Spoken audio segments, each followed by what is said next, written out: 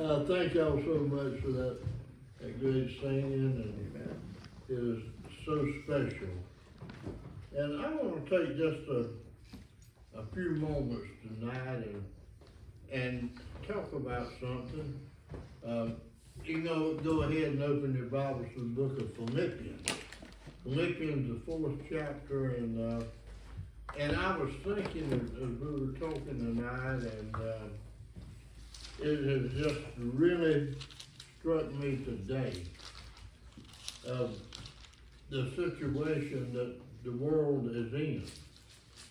And the song we were singing and all, and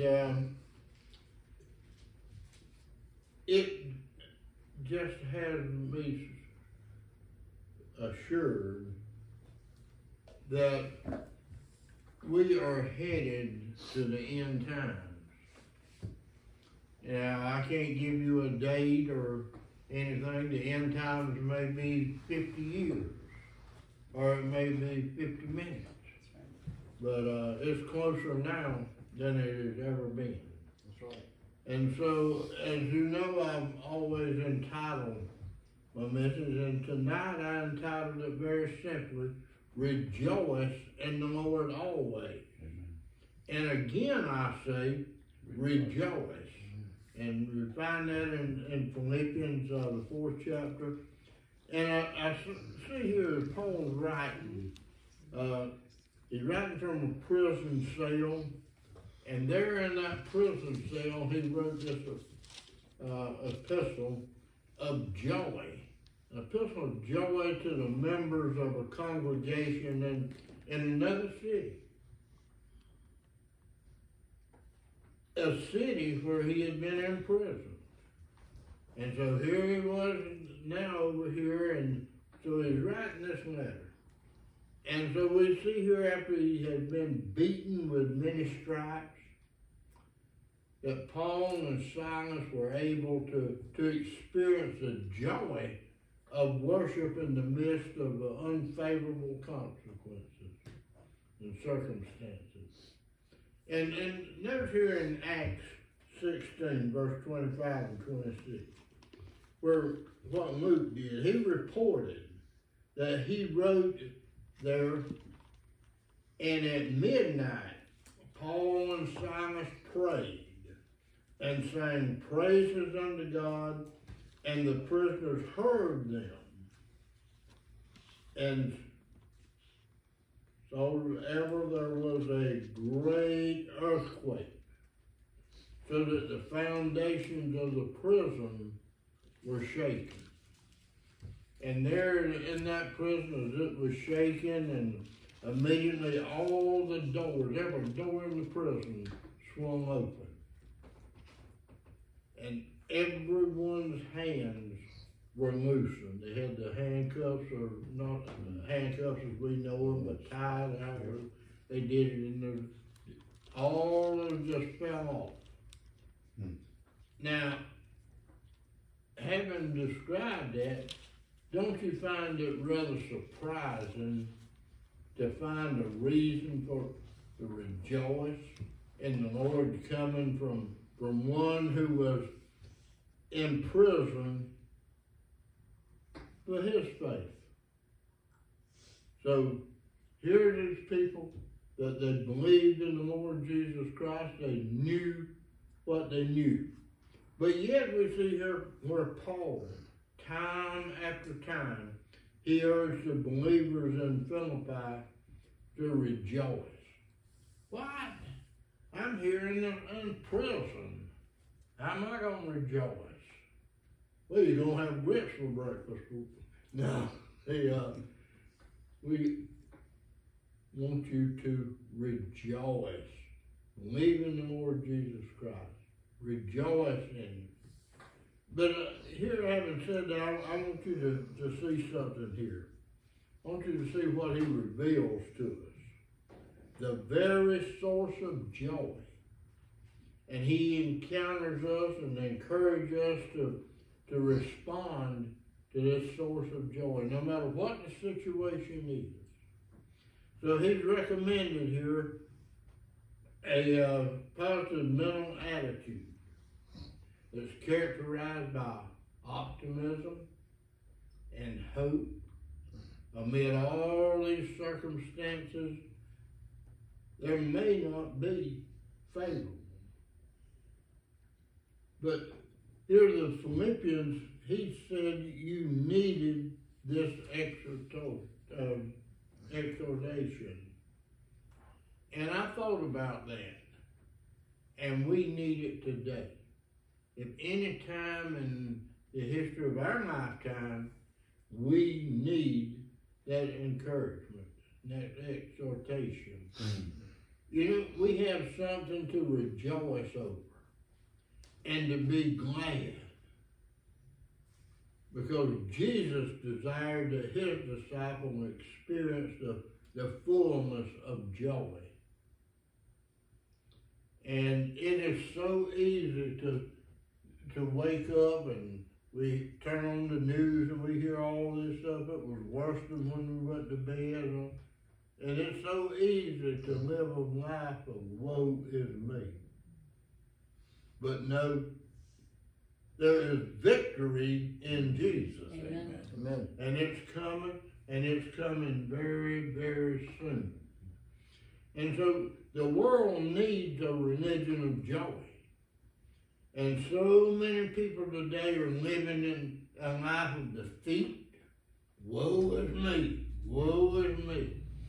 And because what they do, they spend their whole lifetime looking for joy and happiness, but they're looking at it all in the wrong places. Paul didn't say, oh, you got good health, rejoice in that. Rejoice in your health. You know, your health can fail. Most every one of us can experience that. Yeah. And Paul didn't say rejoice in your wealth. Now, there may be somebody different there in this classification, but he said rejoice in your health. He never once said rejoice in your wealth. You may not have wealth, and even if you do, you could lose it. There are worlds of people that can testify to losing their wealth. And Paul didn't say rejoice in your friends. As great as they are, sometimes the friends just disappoint you. Most of us have had that experience. Somebody we love to death, but they disappoint us. Rejoice, he didn't say that. He did not say rejoice in your family. Sometimes your family can be a source of unhappiness. But here's what Paul said. He said, rejoice in the Lord. How often? Always. He said, and again, I say rejoice. And so he encouraged us to make a spiritual inventory of that which gives life meaning and purpose. And so then he urges us. He said, truly value that which is valuable, and to find our greatest satisfaction will be in our relationship with God.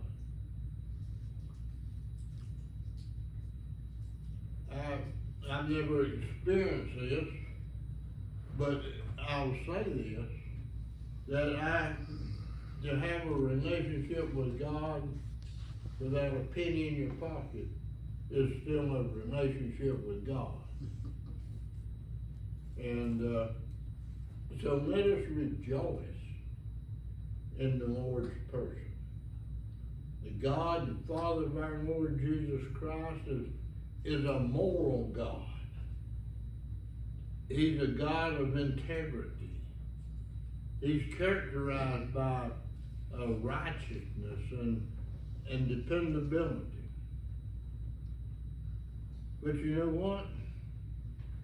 He never makes a mistake, and will never conduct himself in such a way as to make us disappointed.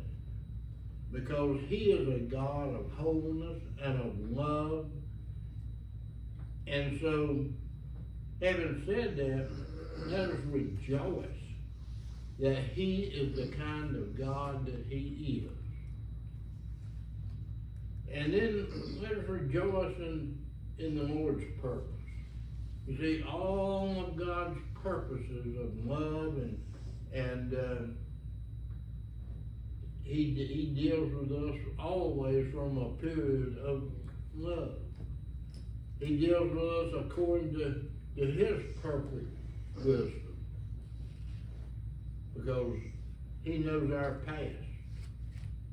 But even more than that, he knows our future. He knows what we're going to do right now. He knows what we're doing, but he knows our future. He can tell what 3 weeks from now, 3 months, or 10 minutes from now. There is no evil is in him.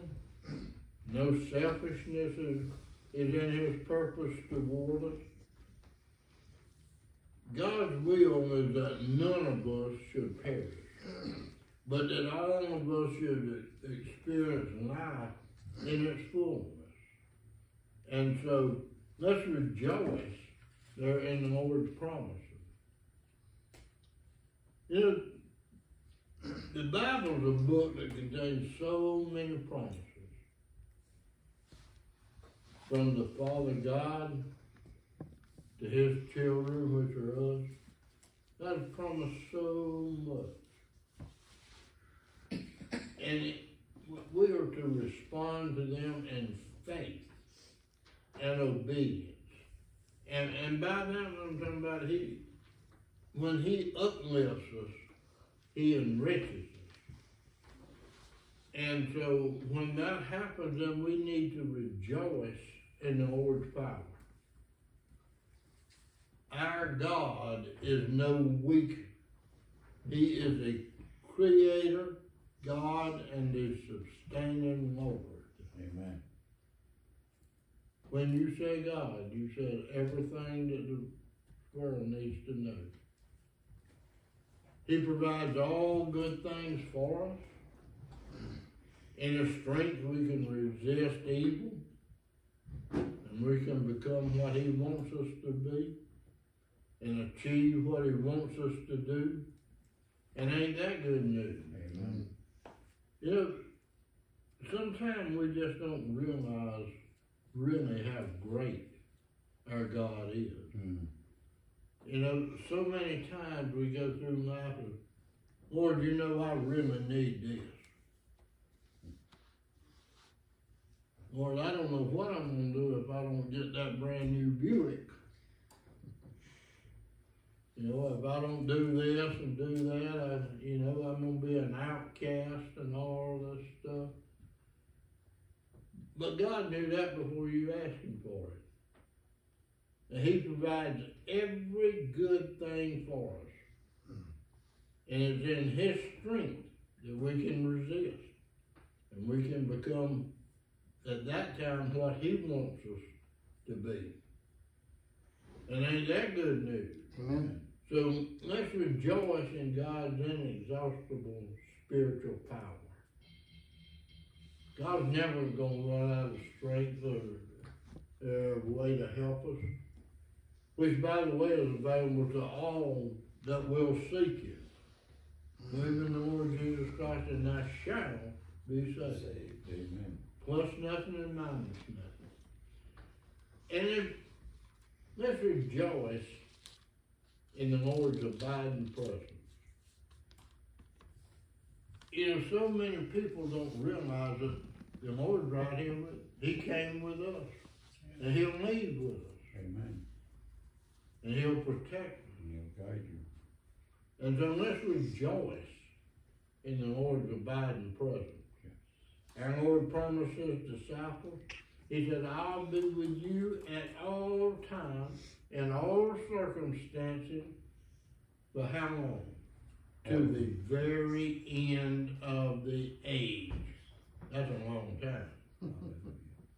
Now, you can read that again in Matthew 28:20 if you want to. If you don't believe it's a sin, you can underline it. Stop it.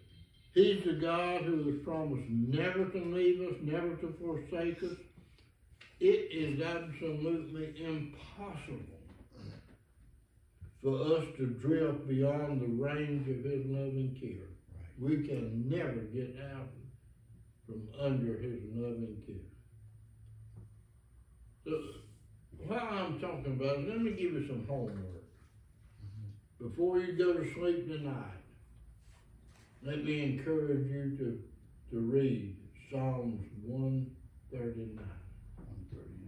139. So let us rejoice in the Lord's provision. God has provided for the forgiveness of all of our sins in the past. And He provides for our deepest needs in the present. And further than that, He promised to provide a home at the end of the way. Somebody look at John 14, verse 1 through 3. John 14, 1 through 3.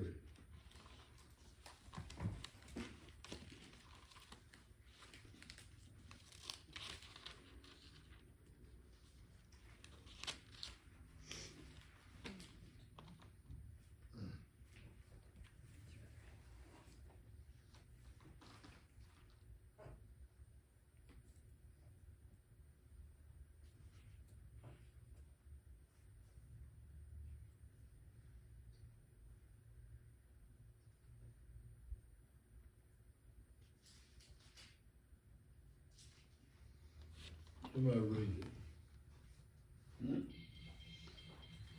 Let not your heart be troubled. You believe in God, believe also in me. In my Father's house are many mansions. If it were not so, I would have told you. I go to prepare a place for you.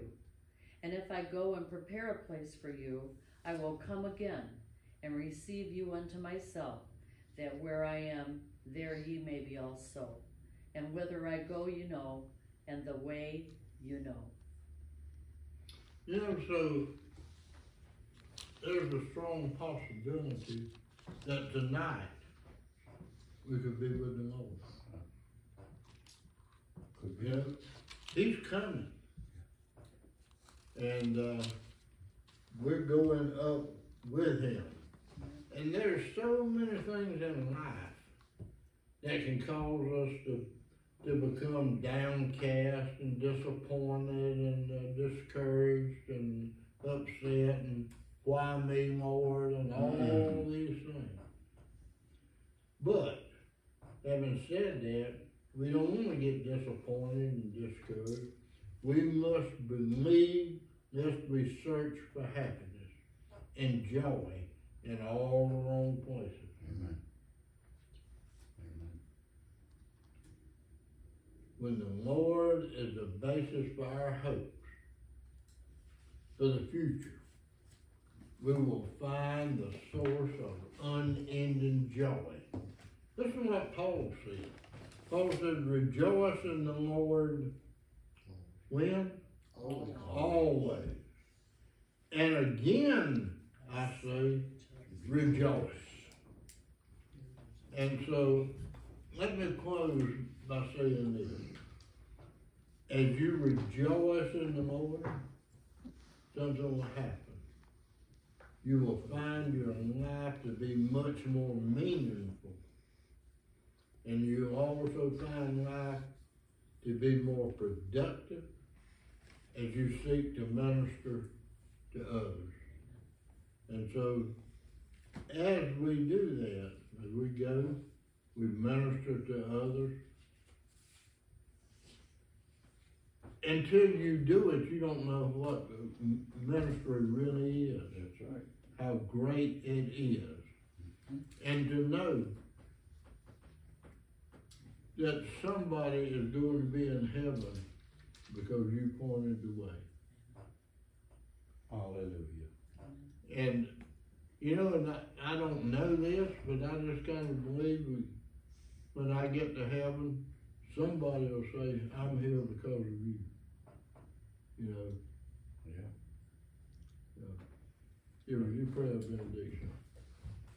Just before we pray, you know, you were looking in Philippians 4, and I've been sitting here thinking about the things that are going on, and verse 19, but my God shall supply all your need according to his riches and glory by Christ Jesus.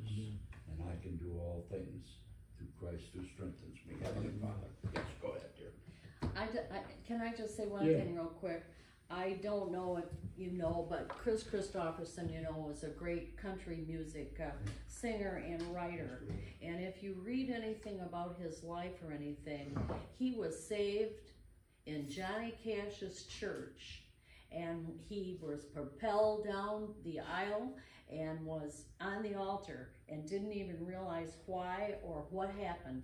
And he talks about what happened to him when he accepted Jesus Christ. And the reason that I bring it up is because in his last few weeks, and because he died, his songs are on Facebook over and over and over.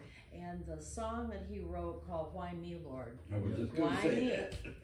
And at this particular time in our life, all of a sudden, his music is everywhere, and that song, I just see it over and over again. And so he was a celebrity who loved the Lord Jesus Christ, and he's witnessing to people right now. And that song was written in the 80s, and yet that's being played out right now.